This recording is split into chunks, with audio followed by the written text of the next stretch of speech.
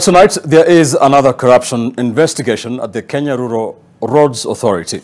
The Ethics and Anti-Corruption Commission has obtained orders freezing bank accounts of a junior accountant holding some 21 million shillings in 3 months only.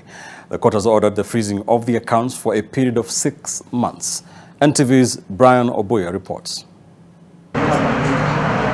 In yet another set of details that are stranger than fiction, EACC has told the court that Daniel Munyoki Wambua suspiciously accumulated 21.2 million Kenya shillings in 3 bank accounts in a period of 4 months. The Ethics and Anti-Corruption Commission, that has since obtained orders freezing the accounts, has told the court that the junior accountant working at the Kenya Rural Roads Authority KERRA may have engaged in embezzlement of public funds, conflict of interest, bribery and abuse of office in accumulating the millions of shillings under probe. That within the last 4 months, the account transacted a total sum of 21,189,125 shillings. The bank account is currently holding a sum of 15,159,000.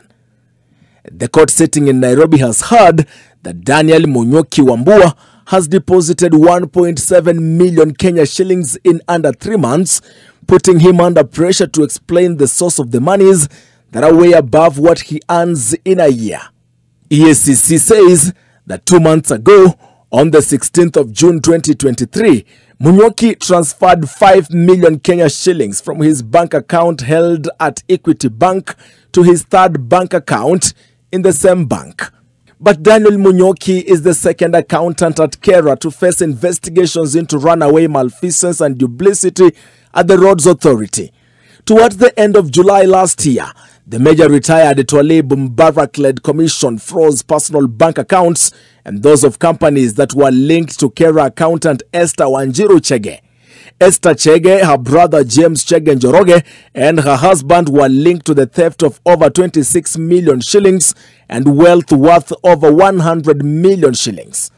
Before Esther Chege, there was the authority's deputy director in charge of supply chain management, Margaret Wanja Mudhui. Mudhui and her proxies were investigation over some 94 million Kenya shillings in their bank accounts and the diversion of 266 million shillings to buy personal property. KERRA has been the home of graft and malfeasance as staff, relatives and proxies fight for tenders. Corruption in the Ministry of Roads is so entrenched, so much so that there are people emboldened by corruption, too powerful to be touched, and even President Ruto is a witness. There was one lady in one of the roads departments, corrupt to the core, to the extent that she could not be transferred by anybody, even by the minister, because if she was transferred, she will go to court, by the court process and make sure that she's returned. That is the kind of chronic